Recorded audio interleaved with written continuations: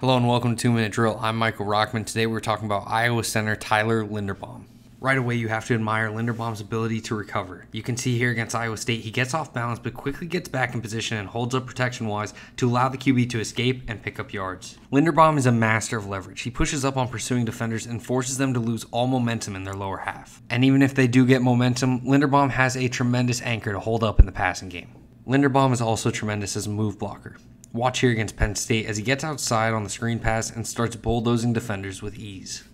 Even when pulling out for the run, Linderbaum does a tremendous job getting outside and controlling blocks, turning the defender out from the play and helping set up the ball carrier for success. With a 6'3", 290-pound frame, Linderbaum could easily have some issues against larger defenders and needs to add some weight before going to the NFL. As far as on-tape concerns, there aren't many, but Linderbaum does have his aggression used against him at times. And because of that, he can lose control of his sustained block by being pulled off balance and allowing his assignment to get through to the ball carrier. Ironing out this issue should help Linderbaum unlock his potential of being a top-tier center at the next level.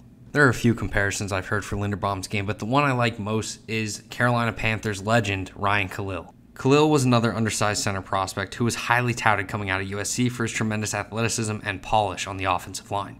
With their comparable skill as move blockers and ability to manipulate leverage, Linderbaum has the capability to follow Khalil's path that had 2 All-Pro first-team appearances and 5 Pro Bowls.